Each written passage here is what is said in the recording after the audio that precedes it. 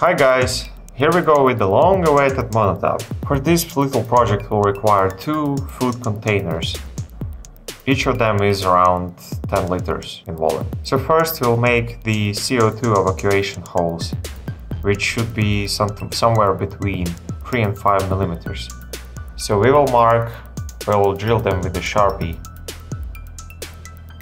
and then we'll proceed with drilling them.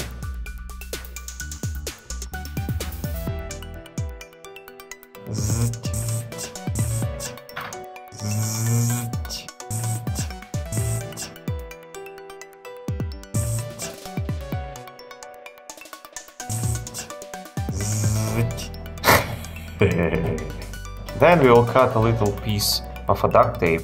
This aperture will serve like a little window where we will place our TYVEK.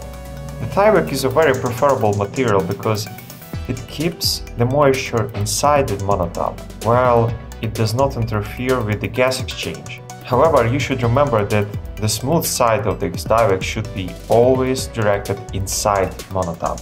Also, you should remember that the CO2 evacuation holes should be as close to the level of the substrate as possible, because the CO2 is heavier than air and it will try to stay at the bottom of the container.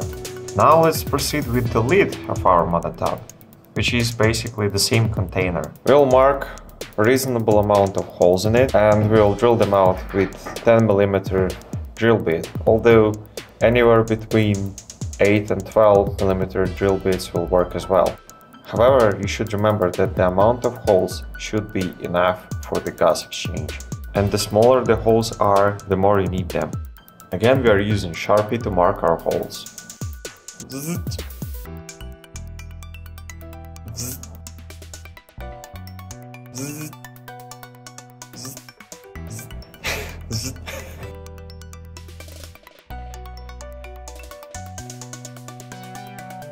Again, we'll use TYVEK to cover them.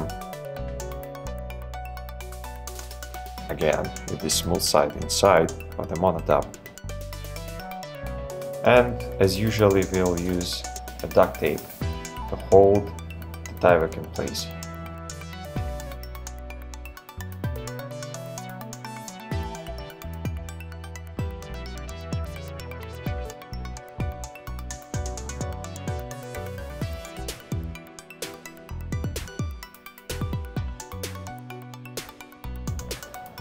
After putting substrate into the monotub should be sealed properly.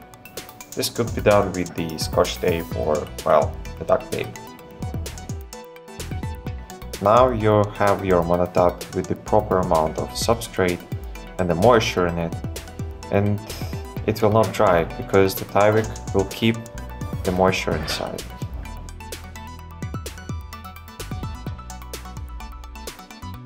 This is our monotub 2 weeks later. As you can see, it's pretty healthy. The substrate is being colonized by the fungi and we are happy with the result.